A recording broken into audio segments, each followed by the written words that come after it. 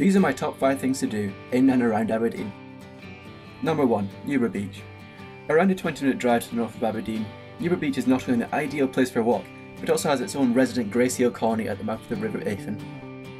Newburgh Beach also has the largest sand dune area in Europe, as well as old World War II defences right along the beach.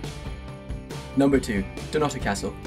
Found on a rocky headland jutting out into the North Sea, Dunnotar Castle has played an important role in Scotland's history, particularly during the Jacobite risings of the 18th century. Number 3. Cycling along the old railway line.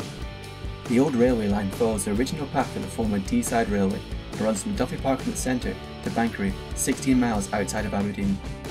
The cycle takes around 2 hours and is the perfect way to spend a day. Number 4. Crafis Castle. Crafis Castle is a 16th century castle near Banchory and can be reached by cycling along the old railway line from Aberdeen. Both the grounds and the castle are well worth a visit. And finally, Marshall College. Found in the centre of Aberdeen itself, Marshall College is the second largest granite building in the world. Originally used by the University of Aberdeen, the building was recently renovated and is now used as council headquarters.